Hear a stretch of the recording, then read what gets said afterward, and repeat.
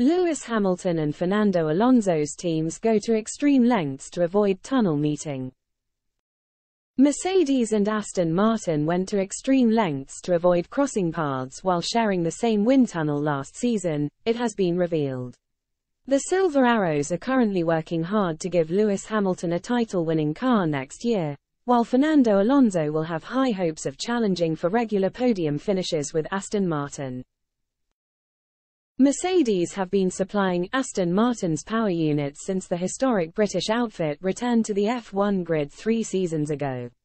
The two teams also shared a wind tunnel before Aston Martin built their own facility at their Silverstone headquarters earlier this year.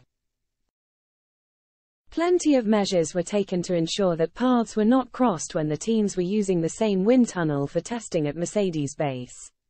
Aston Martin Performance Director Tom McCullough has revealed that even separate access doors were required to guarantee the appropriate level of confidentiality. He told Motorsport.com, "The FIA are pretty strict and do a lot of inspections and all that stuff." Dominic Harlow, head of F1 Technical Audit, comes and visits the teams. "But for us with Mercedes, it is absolutely shut down to one, open to the other. Different access doors, different people running the sessions.